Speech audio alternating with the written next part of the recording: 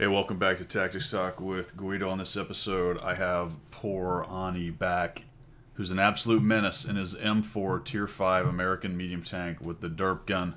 You can see he's got the 2 marks on there. Let's see how this goes. What you are about to witness is one of the more unbelievable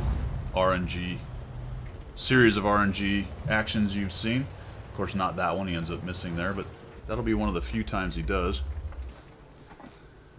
Pushed up here on El Halouf into the northwest corner, which is pretty much the critical terrain on this map. Got some guys following him up. The M4 is pretty fast. At Tier 5, it's decently zippy. Good little medium Tier 5 tank. And the derp gun's pretty fun. Really does a pretty good job. Reloads a lot faster than you might think for a derp gun. If it pins, it does quite a bit of damage. Otherwise, it's not too much. But at this tier, even shaving off 50, 60... 100 hit points is going to be quite a bit. The meta at Tier 5 can often be goofy. Crossing that spot right where these two guys are crossing, getting up here, stopping, messing around, all that kind of thing can be very deadly at higher tiers. But you'll see that they're able to get away with it down here. They got a Panzer II-J, gets derped by the 1S who's running a derp gun. We've got a Sentinel up there, and he bounces off of Porani, which is unbelievable nearly because we're going to watch him bounce a serious amount of damage for a Tier 5 battle. So he's trying to find out where that Sentinel is, maybe looking for a shot, but here comes the Hetzer. Uh-oh, and holy cow, bounces off the Hetzer and bounces the Hetzer. That time, the Hetzer gets hit. Maybe he missed the Hetzer, I'm not sure, but in any event, the Hetzer is now dead, and he's got his first 103 damage. Sentinel's sitting there and misses that one. And you will notice that Porani has a pretty good technique for just shooting at little edges and pieces of tanks and getting right back to cover, making it very difficult for him to be hit. See the KB-1S, and the other tank is up there anchoring the corner to his left, and Porani's looking for a way to get into here. And that's how you beat them as they're camping on this corner. You've got to take this middle area somehow and clear them out. That usually means you've either got to subdue the guys up on this ramp or kill them. We've got a Covenator there. There's a B1 looking to cross. Pops him. The B1 fires and puts nothing onto Porani, who bounces some more damage, and he is now bounced 845. 2 of them being 2 AP shots from a Hetzer. Holy cow. And then there's this shot. I don't know. Thank you, RNG. But that's what he intended to do, right? He's shooting at the top of the turret. He fires, backs up. RNG does the rest of the job for him. But he made it happen by taking the shot in the first place. And this is what I'm talking about as far as winning this critical terrain, taking this middle part and then starting to work at them. Unfortunately, he's lost his 2 guys off to his left, so now it's really just him poking around the corner. The B1 put some damage on him right there. That looks like it went through his side armor. The B1 may actually have trouble without gold even getting in through the front armor, so Porani's hit him a couple times.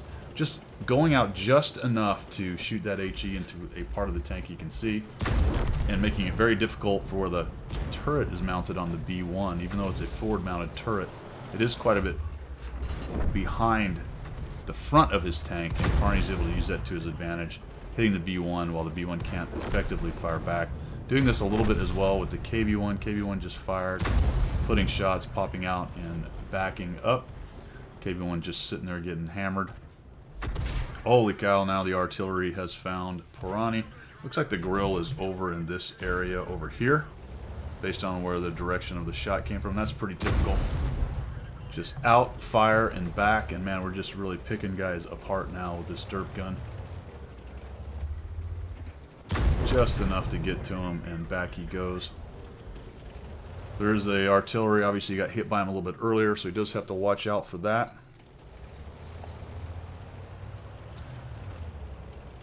It looks like maybe the grill wasn't too far over there based on where I clicked. There, he's last seen right in that area. That may have been a while ago, though, so he may have actually moved a bit. A little bit surprised if he was sitting at about C or D8 if he could get a shot on him. It looks like maybe just if he's around the corner too much, so that's interesting. Good to know. You might think you're already safe sitting up behind that rock right there, but clearly we found out you're perhaps not.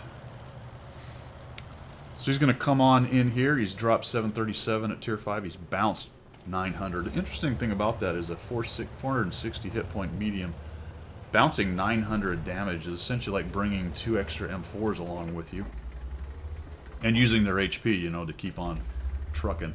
2 lives, if you will, essentially, if you want to equate it to some of the other video game mechanics. Essentially, as he's been able to bounce 900, he's on his 3rd life.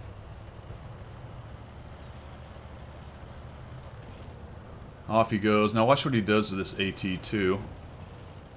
Very surprising at the great RNG he gets. Actually, he's got to deal with something else first. He's going to come across here and get a little bit surprised by the SAV, who's just sitting there, blaps him.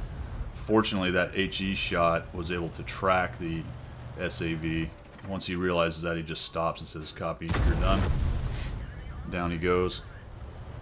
Probably lucky, obviously, he didn't get pinned. Had he been pinned, more than likely killed off by that guy. So this is where he does a really nice job. And this is what I was talking about earlier, where he has a good technique of kind of coming in here, just looking for the shot and backing up, and off he goes. And that's something you can do with HE, right? Because he's not really looking for a weak spot. What he's looking for is just a chunk of the tank that's a hitbox.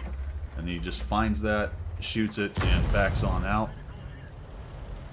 And that can be incredibly frustrating to fight against right there. It's not like other tanks where they might be trying to have to aim in on that top thing, on that top hatch. He just has to find a piece of the tank. And remember that when you're firing HE or derp guns, if you do hit weak spots, that's going to do more damage, the less armor obviously there. So shooting lower plates, shooting into hatches, shooting into the sides, things like that are going to just increase your HE damage because the armor that you're hitting is simply less. Alright guys, hope you liked what you saw there. Porani, nice job. 8 kills, 1,176 damage. Is not a whole bunch, but it's a small tier battle, mid tier, or maybe even slightly low tier if you want to really get into it, because it's a 5-10 battle. 900 blocked, and some pretty good technique on the M4 derp gun, guys. I hope you liked what you saw.